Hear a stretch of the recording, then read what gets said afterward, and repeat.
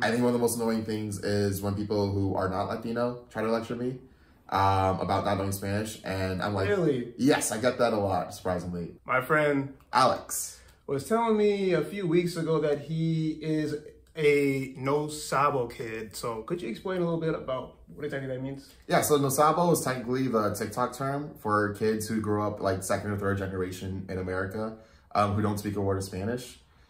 Basically, they're very Americanized and the joke is they're a little out of touch with their Latin culture, especially in the fact that like they don't know Spanish, so it's harder for them to communicate with other Latin speakers. So tell me a little bit about your upbringing then. Did you grow up in a Spanish-speaking household? So yeah, both my parents spoke Spanish. My stepdad and my mom both knew Spanish. My stepdad more so because his mother immigrated from Panama to here. So in his house, they knew a lot of Spanish. My mom, less so. Her Spanish is good, but her parents came from Puerto Rico, so they already knew a decent amount of English. And in their household, she mainly spoke English, and she took it upon herself to learn Spanish later on. My parents never really took it upon themselves to teach me Spanish, but I always knew like when they were speaking Spanish, I could like kind of pick up on what they were talking about a little bit here and there, but I also knew if like they spoke in Spanish, I need to keep out of it. Do you know why they didn't teach you Spanish? Sometimes it's just about how easy it is to teach someone Spanish versus English. They both, like I said, they learned Spanish growing up, but they are also like second generation here. Yeah. So at home, they'll speak a lot of Spanish amongst family and stuff, amongst like friends and the majority of their lives at work, stuff like that. They mainly spoke English. So despite them knowing both languages, English was always the easier language for them. And as you just have more generation of kids, you're gonna pass on the language that you know the easiest. And for my parents, that was English. That's a different perspective. I never really thought about that before. Yeah, I mean that's the case with a lot of like no Sabo kids. You know, you'll most likely find that they're second or third generation. Their parents knew more English than they did Spanish. And so they're gonna be more comfortable with teaching their kids English than they are Spanish. Like, did it feel really uncomfortable that you didn't know Spanish at all? In some instances, yes. Especially when interacting with like my older relatives. A lot of them would get very judgmental about the fact that I don't know Spanish.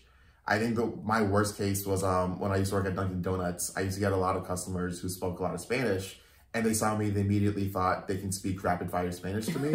And they just start going off really fast. I'm like, hold on. I don't know a word of Spanish. They're like, but you look Spanish. I am Spanish. I just don't know a word of it. No, I don't think you're really Spanish. And I'll get that all the time. People would say, you're not actually Spanish. You don't know Spanish. And it's a very like gatekeeping in a way of like Latin heritage and Latin culture. If you don't speak the language, then obviously you can't be Spanish. And so I got that a lot growing up. Did you grow up with many other no Sabo kids when you were growing up? Oh yeah, I mean, I grew up in New York, so I knew a lot of people who were of Latino heritage. A decent amount of them did speak Spanish. And then there are those that definitely don't. And they were in the same boat as me, second or third generation, didn't know a word of Spanish. Their parents are mainly comfortable with English.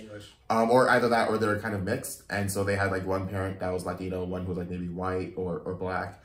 So one parent knew Spanish really well, but the other parent didn't. And so it's kind of like a joint effort to teach a kid a language. And did you ever take any Spanish classes when you're in school? Yeah, you know, you have to take them in middle school. I took a little bit in high school, and then like I took one college course. It was funny because my first 2 years of high school, I ended up taking Latin instead of Spanish. And so my family gave me so much flack for it. And I'm just like, it's a part of the program that I was in. I was required to take Latin over any other language. So I was taking Latin instead of learning Spanish. And my family just never understood. I ended up transferring high schools. I went to a high school where they didn't have Latin. And so I took Spanish instead. But yeah, I did, you know, every kid has to take a language in school. So I took Spanish. And did you think it was difficult? I mean, on a school level, no. I mean, it's simple study, remembering vocabulary words. Yeah. But definitely, like, I do know that, like, the way they teach it in school isn't the way to, like, properly teach someone a language. Because they teach it mainly so you can write it, or just, it's a way, or just, like any type of schoolwork, it's more so about memorizing than it is about actually learning it. Yeah. You're not learning conversational Spanish. You're not learning to sit down and talk to somebody. That's mainly what you're going to use language for, to talk. Not so much to write or take a test. And so it was easy for me in terms of, like, getting a good grade. But in terms of like actually learning a language, definitely not. And going into those classes, did you learn a lot of new vocabulary, or did you already have that from learning it at home? I think I definitely learned more vocabulary in school than I did at home. Okay. Because at home, it's definitely more just like absorbing words and not really knowing what they're meaning, versus at school, you're getting the actual translation, you're getting the use of when you'd use this word or that word. And it definitely makes like going home and hearing certain things like in a song or what my parents say, I'm like, okay, I know that one word.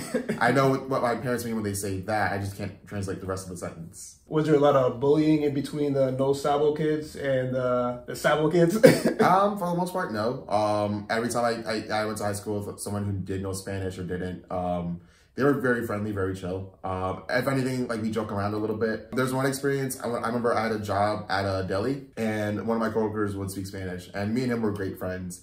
And as great friends do, we roast each other all the time and we're constantly rude and mean to each other. I'd start saying all sort of obscenities to him and then and his comeback was, okay, but say it in Spanish. And I would just get so infuriated with him because I couldn't say it in Spanish. I couldn't curse him out in Spanish as much as I wanted to. What would you say your comprehension level was at when you were in high school with your parents? Definitely very low. Like I said, if I learned it in school, I could probably like figure out the one word while I was at home.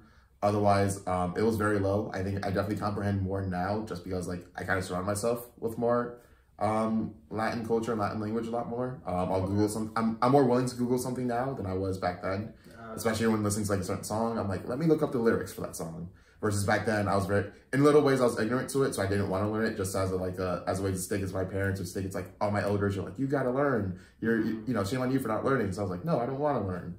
Yeah. But definitely now I comprehend it a lot more. Do you still get a lot of that type of shame being put on you by people? Yeah, definitely.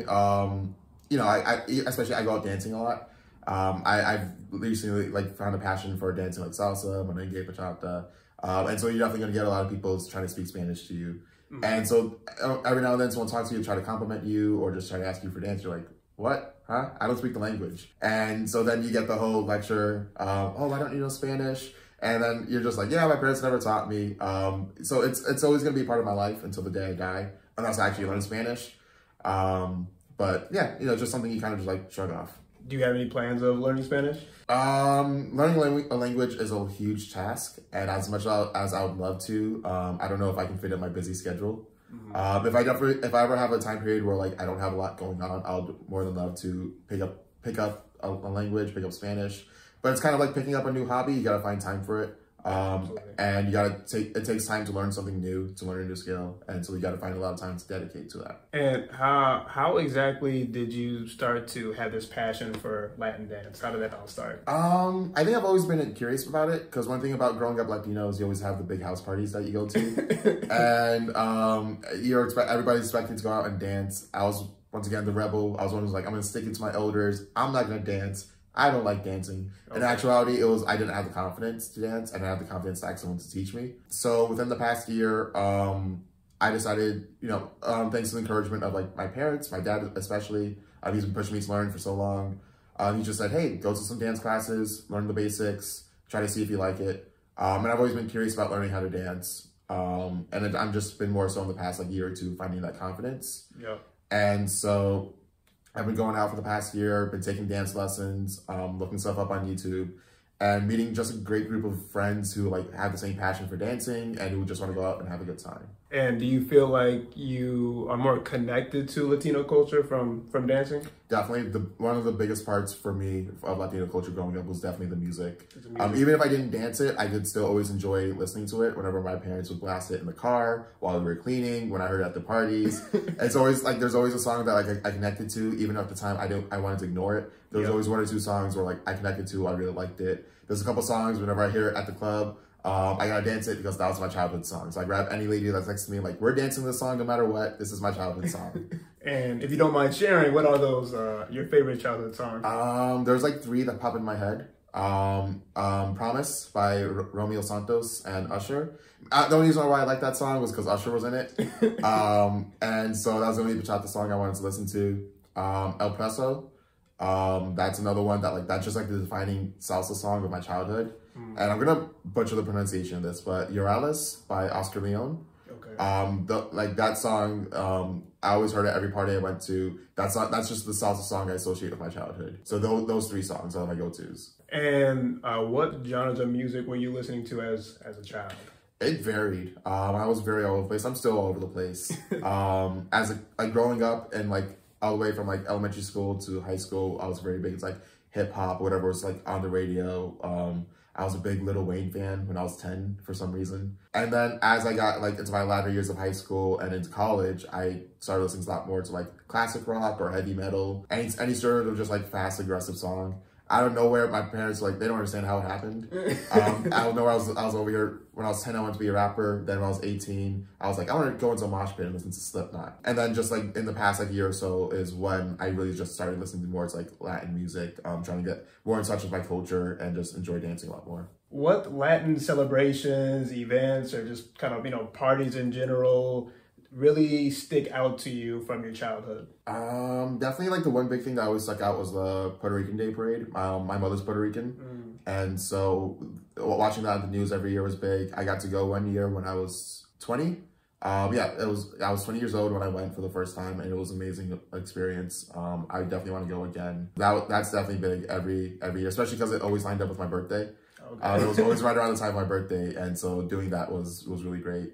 I know, just saying like Thanksgiving and Christmas is big. It's big all over America. But in Latino cultures, like certain things hit a little different.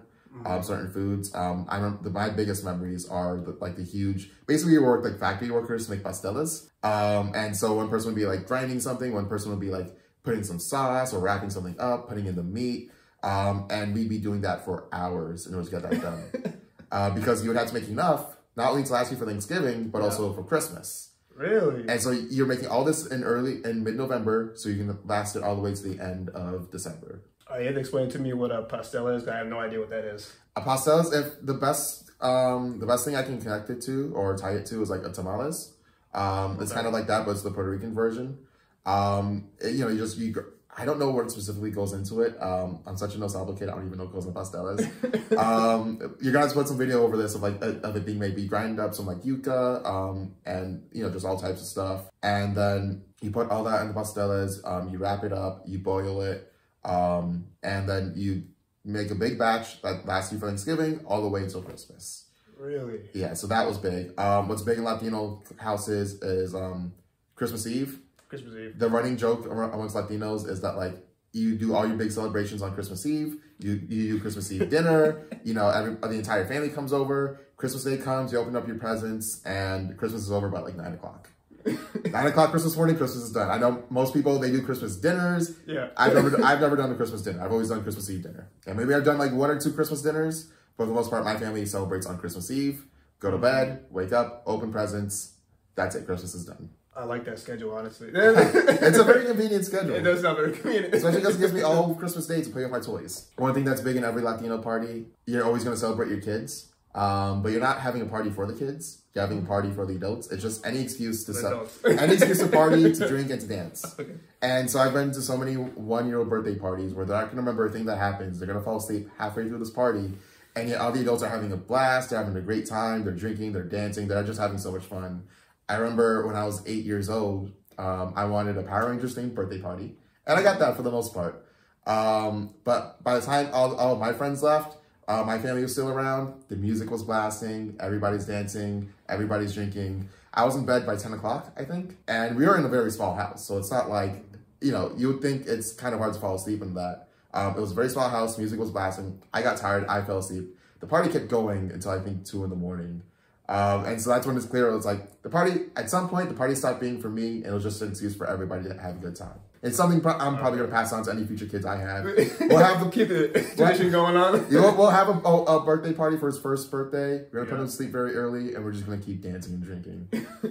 Sounds like a good plan. Sounds like a fun plan. All right, man. Let's talk about some more Puerto Rican dishes and drinks and things like that, because I don't know anything about them. But yeah, tell me, what are your favorite drinks and favorite Puerto Rican foods? Okay, in terms of foods, I definitely arroz con habichuelas, arroz con duras, any sort of rice and beans is amazing. My go-to is always white rice with habichuelas because I love the sauce. I love how it kind of like covers the white rice and gives it flavor. Okay. So I ate a lot of that growing up. Pani, I'm butchering that pronunciation, but it's basically like a roast pork. I've cooked it once myself. I'm still working on how to like make it come out really good. But it's this roast pork. You stab it a lot, and then you take all the seasoning, you mix it up in a bowl, and you pour it into the stab holes, and you pour it on top, and you let it sit for 24 hours. Next day you throw it in the oven. Comes out, it's amazing. That's definitely something that's big on Christmas Eve dinners. Okay, Christmas Eve dinners.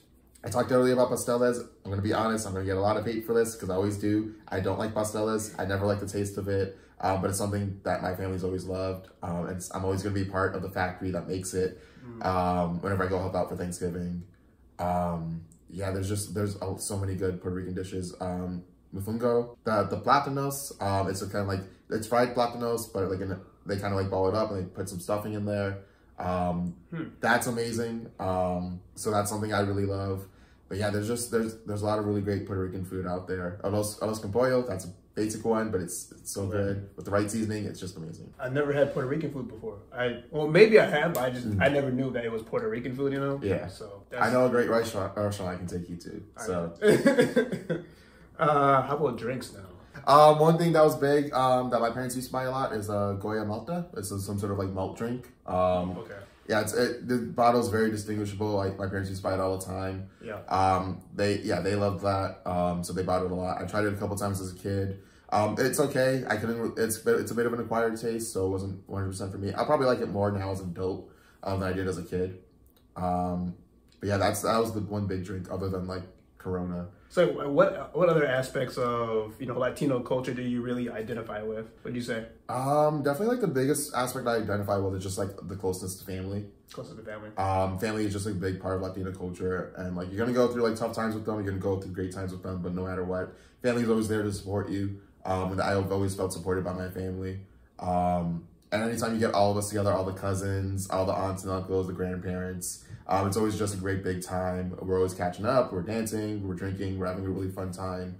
And so, yeah, just some of my fondest memories are just spending time with my family. So living in the United States, for me, I've heard a lot of stereotypes about Latinos and Latino culture. I want to know, what do you think about those? Do you think a lot of them are true or a lot of them are not true? It varies. I mean, stereotypes always come from some place that's harmful. They always come from a place where it's like trying to like pick one characteristic of a culture and try to like exaggerate it or just try to come up with something that's not true or just bring somebody down. I think like one of the worst stereotypes that hurt me as a kid, the big one is that like every Spanish speaker is expect every Latino person has to automatically know Spanish like it's a superpower. I talk a lot about how I get like lectured by people who do speak Spanish. Yep. And that can be annoying, but at least I understand that from like a cultural perspective. I think one of the most annoying things is when people who are not Latino try to lecture me about not knowing Spanish, and I'm like, really? Yes, I get that a lot, surprisingly. Wow. And surprised. I've never seen them go up to someone who's like Italian or Chinese and say, "Why don't you know your home language?" For some reason, I'm the only one that ever gets that, and I will rip into them. I'll be like, "You have no right to lecture me if you don't know your language either, so leave me alone." But I do get that a lot. There's always also like the harmful stereotypes of like, oh, they're probably illegal. They're probably like came here undocumented. I mean, that's not true for me. And that's not true for a lot of people. But of course, that's like the first thing you want to jump to. Or even I get people who look at me, they just immediately assume I don't speak English, even though that's the only language I know. And it's something that does annoy me. I'll have a customer come up to me sometimes and be like, "Do you speak English, by the way?" I'm like, "Of course, I work on the front lines of this job. Of course I know English." But of course, I got to deal with all that. I think more so, because I'm so Americanized, I don't get hurt by those stereotypes as much. I think I get more so angry on behalf of like other people who are like first-generation immigrants, and then they had to deal with any sort of like racism or stereotypes. I've had coworkers who've had to deal with flack for speaking Spanish at the workplace or not knowing enough English. And so I'll just get annoyed with the customer, like, "Hey, listen, like, you have some empathy here. There's, English isn't her first language. She's more comfortable with Spanish. Just because they're speaking Spanish doesn't mean they're saying something about you behind your back." I had one customer, when I used to work at the deli job, he just did not get along with one of my coworkers. And they were just constantly, it got to the point my coworker said, "I can't help him anymore." Like, she had to take herself out of the picture. Like, if this guy comes in, I'm not going to help him. I need somebody else to help him because he just gets under my skin purposefully. And so at one point she's speaking Spanish to another coworker. And my Spanish wasn't the greatest, but from what I can understand, it was, "I can't help him. I have issues with him." That's all she said. And so she walks away, decides to take a break right then and there. And he's coming up to me, he's saying, "What did she say? What is she saying about me?" I'm like, "Sir, she's not talking about you. She's just saying that she's taking a break. That's all." And he goes and he reports to the manager saying that, you know, oh, this coworker, this employee said, I effing hate this guy, and blah, blah, blah. Manager comes up to me, tries to figure out what's happening. And I'm like, dude, that's not at all what she said. He's taking advantage of the fact that she's speaking in a foreign language to make things up. In actuality, what she said was, I can't help him. I have issues with him. I'm taking my break. And he tried to blow this all out of proportion. And he knew he could get away with it easily because her English wasn't the greatest. Her English was very good. She was one of the easiest people for me to communicate with when it came to like English. But he knew it wasn't her first language. And he tried to take advantage of that fact to make things up about her, to say she was saying things behind his back. Have you had any other moments throughout your life where you had to interpret between English and Spanish, or or at least like facilitate some form of communication, kind of like in this case here? I always get pressured into that spot, which is funny because that's where I get to the point where people think speaking Spanish is a superpower. One of my experiences when I was 17, I had my first job, and my manager knew I was Spanish, and this customer comes in asking questions, but she only knew Spanish. And so he comes up to me and says, Alex, I got this lady, she only knows Spanish. I'm like, okay, I don't know a word of Spanish. I don't know the language. Okay, but at least try. I'm like, I don't think I'm gonna learn Spanish in just a second. It's not like a superpower that I unlock by just trying. Yeah. Which is funny because afterwards, this same manager, a couple minutes later, started giving me a lecture about how I need to learn Spanish because it's my language. Keep in mind, this guy's not Spanish at all. And his go-to is, he says, you see, my wife, she's Dominican. My kids, they're Dominican too. They know Spanish. They're Dominicano. And just like that moment right then and there, I was like, that didn't sit right with me at all. The way he just like explained that to me, like put that pressure on me. And it's funny because it didn't click to me why that felt so wrong until like a year later, the movie Get Out came out. Yeah. And it's mainly about the Black experience, about like, the whole like white liberalism. But that movie, when he dealt a lot with like people saying, I would have voted for Obama for a third time, or, just generalizing stereotypes that like they think isn't harmful, but in actuality is. I think like when that movie came out, that made me realize like what that interaction was, and like that kind of like neo-aggression that movie displayed. That made me realize like what that interaction was. It was some form of like neo-aggression. He thought he was being nice. In actuality, he was like stereotyping and putting me down for like not knowing my culture. So I remember I saw that movie Get Out, and that's when I learned a lot about neo-aggressions and stuff. And so I see that movie. The next day I'm talking to my mom about the movie, and I asked my mom, like, hey mom, do you ever have to like deal with any sort of like neo-aggression? She goes on this whole spiel, how people talk about how they love Puerto Ricans and they love Puerto Rican hair. I want to have a baby with a Puerto Rican so that baby can have good hair. And people think these are compliments. People think these are like nice things to say, but in actuality, it's like, no, you're just being a bit of a weirdo. Like, that's a little racist what you just said right there, so. Has anybody else in your family shared similar experiences like this? Definitely my dad, growing up in the neighborhood he grew up in, he definitely experienced a little bit of racism. It was just a lot of cultures clashing in his neighborhood. Culture clashing. Because it was very much like a impoverished neighborhood. It was like predominantly like African American and like a smaller percentage of like Latinos. So there's definitely a little culture clashing there. His story growing up was that everybody expected him to be Puerto Rican. They only knew like Puerto Ricans and Mexicans. And so he'd be like, no, I'm Guatemalan and I'm Salvadorian. People were just so confused. And like there's one of those. There's more. And so he experienced a lot of that. I also think just like in general, most people who aren't familiar with Latin cultures immediately think like Mexico or Puerto Rico. Yeah. There's like, even though there's like a whole pool of it. Definitely like, I know my parents a couple years ago, they traveled to Puerto Rico. My mom and my stepdad, and they're both Afro-Latino. So they're the Black and the Latino. And the one thing that can kind of be big in Latin cultures is downplaying like the African roots of it. And especially when they see someone who is Black, they'll try to speak to them in English and they're like, oh no, but I'm Latino. I'm like really fluent in Spanish. I'm really good at this. But they want to acknowledge that Latino side of them. So tell me more about how exactly you learned about this clash of culture within the Latino community. Because of course you do have some firsthand experience, but did you, I don't know, study it anywhere else or, Yeah, in terms of like cultures clashing, I mean, you're always going to get, especially in America, a mix of like different cultures and different communities. Absolutely. One thing that like I experienced a lot growing up was like marrying like still within a Latino community, but also like within a separate Latino community. My parents, my mom is Puerto Rican, my dad's Guatemalan and Salvadorian. And so they had me, who was a Puerto Rican, Guatemalan, Salvadorian mix. My mom went on to marry a Panamanian man, and so I learned a lot about like Panamanian culture, specifically like Panamanian foods. Okay. I mean, culture itself is very similar to like a lot of other Latino cultures with like some minor differences. The main thing was like carnival. I learned a lot about growing up by watching YouTube videos that my stepdad would put on. And then from which country, carnival? From Panama. From Panama. Yeah. And then obviously, you know, I grew up learning a lot about Puerto Rican culture, and then I'll go visit my dad's side of the family, learn more about like Guatemalan and Salvadorian culture. And then even I'll have cousins who are like Colombian, and because one uncle married a Colombian woman, and now I got a bunch of Colombian cousins. I'm learning about Colombian culture and Colombian food. My dad's like, you gotta learn how to dance cumbia because Colombians love dancing cumbia. I'm like, I've never heard of cumbia. What is this? And then I learned how to dance cumbia. So cultures come together in different ways. You find like the similarities, you find the differences.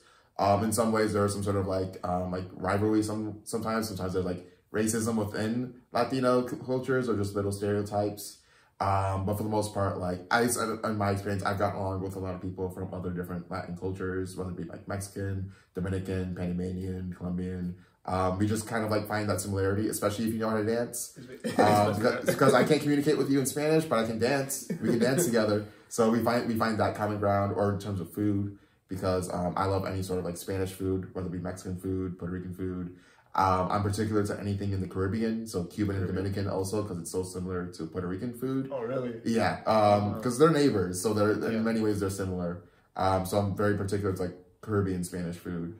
Yeah, you kind of find your way around, because like despite the fact that we're from different countries, different nationalities, we're still Latino at heart. We still, you know, that's a lot of big love. We love the food, we love to dance, we love to party, we love to celebrate. So you find that common ground there. Have you visited any countries in Latin America? I've been to Mexico on a cruise. The beaches there are very nice. They're very beautiful. I'd love to go there for like more of a long trip. Yeah. The last time I was in Puerto Rico, and this is sad, is when I was 4 years old. Okay. And I have very like small memories about it. But I do remember like, you know, the environment there, the tropical environment there. That's mainly what stuck out to me.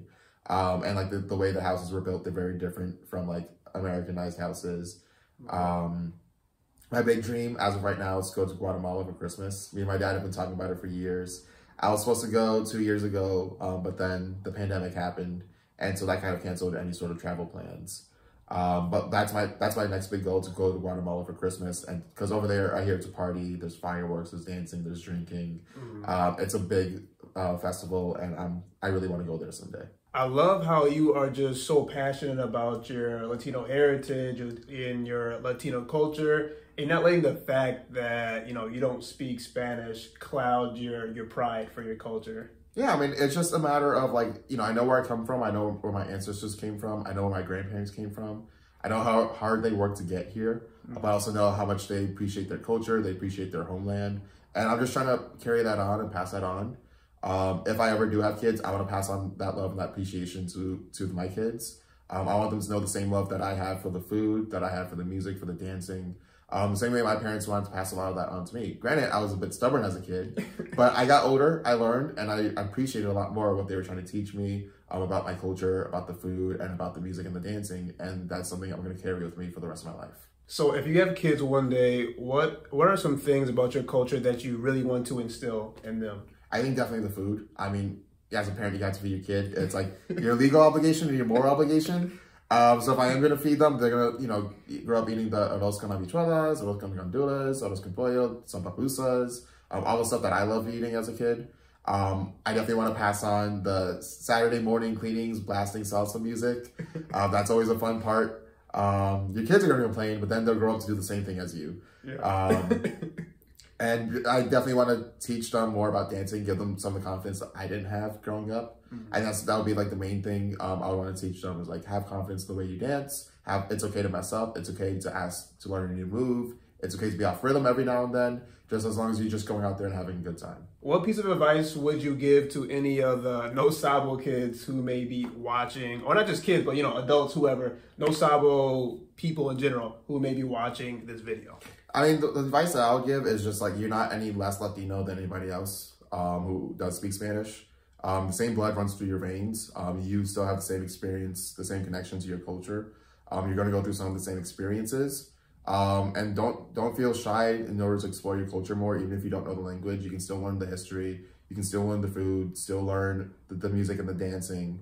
All of that's in your blood. That's all stuff that you've inherited from your family, from your ancestors. So don't be shy to explore any of it. If somebody gives you slack for not knowing Spanish, shrug it off, because everybody's going to get on your case about it. Even if you do learn Spanish, it's not going to be good enough. You're going to say your accent is wrong, your pronunciation is wrong, the way you conjugate a word is wrong. You're always going to get some sort of flack for something. Just have pride in who you are, have pride in your culture, and explore it to its fullest extent, because Latino culture is a beautiful thing. Thank you very much for your perspective. This has been an absolutely amazing conversation. I love hearing your story and just learning a lot more about Latino culture. Of course, it was my pleasure. I'm glad you asked me to be on this interview. Thank you all for watching this video, y hasta luego. Hasta la pasta.